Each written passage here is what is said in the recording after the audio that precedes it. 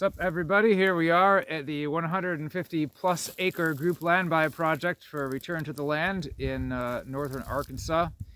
And we got a lot of projects going on. We're going to need some more guys here who can help us build things.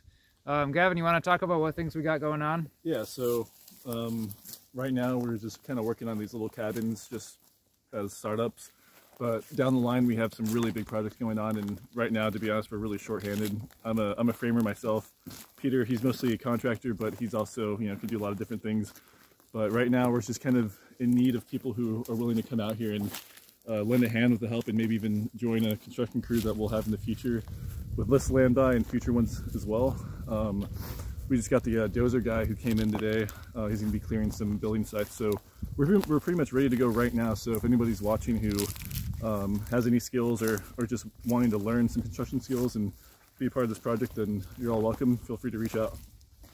Yeah, we got plenty of paid work coming up. We got to clear some land to make a road. We got a couple of septic systems going on. We're going to make a big Viking longhouse in our community center.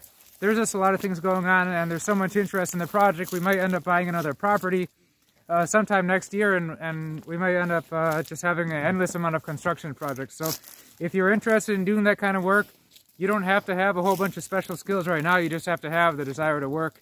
You can go to returntotheland.org and find out how to get in touch with us. Maybe you want to come on down here and start helping out.